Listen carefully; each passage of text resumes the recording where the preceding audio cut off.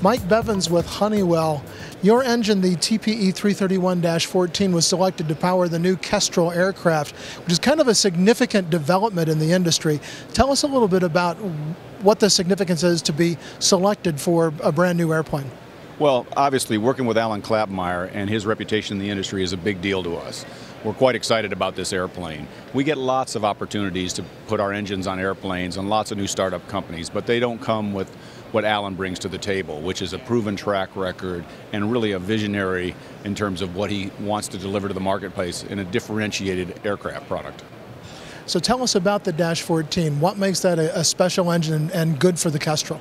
The 331-14 is a regional aircraft engine.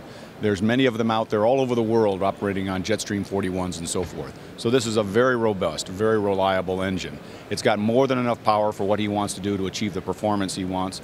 It has a proven track record, a long maintenance interval. It's going to come to the table with the best fuel efficiency in its class. It's going to have the longest maintenance intervals and the lowest maintenance operating costs of engines in its class. The actual engine will go all the way up to 1,600 shaft horsepower, but for this application, it's going to be essentially flat rated to 1,000 horsepower everywhere, is the way we describe it. So for takeoff, climb, and cruise. So it's substantially derated for what we need to accomplish here, so we're confident that we have growth in the engine for where Alan wants to take this airplane in the future. Obviously, it's a proven product. What other airplanes are using this engine? Well, again, the regional aircraft, so the Jetstreams are the main customer for it. There's about 450 of these engines in service worldwide, and they are operated literally on every continent in the globe. So is this the first time the engine has been selected for basically what's a general aviation turboprop? This is the first time we've had this engine on a single engine turboprop application like this. It brings a performance solution to Alan's airplane that is low risk for him. It's everything he needs. It's certified, it's ready to go into production for him. The design team knows this engine well, so we can put it in their airplane, and he can start worrying about the other aspects of the airplane. The engine is one system on board he doesn't have to worry about. Does being selected by somebody like Alan Klapmeier for a new airplane like the Kestrel open up new markets for Honeywell for this engine? Oh, I'm sure it will. I'm sure it will. And it will also drive us to do more with the engine in the future as well, because this is just the initial foray into this market space with this engine. So yes, we've already had lots of people inquire about the engine, and I'm certain that there'll be more discussions going forward.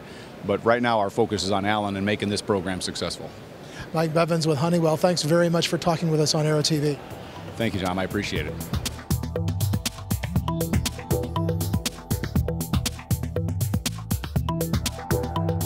Aero-TV is brought to you by the DFC-90 all-digital attitude-based autopilot delivers significant performance and safety improvements over previous generation systems.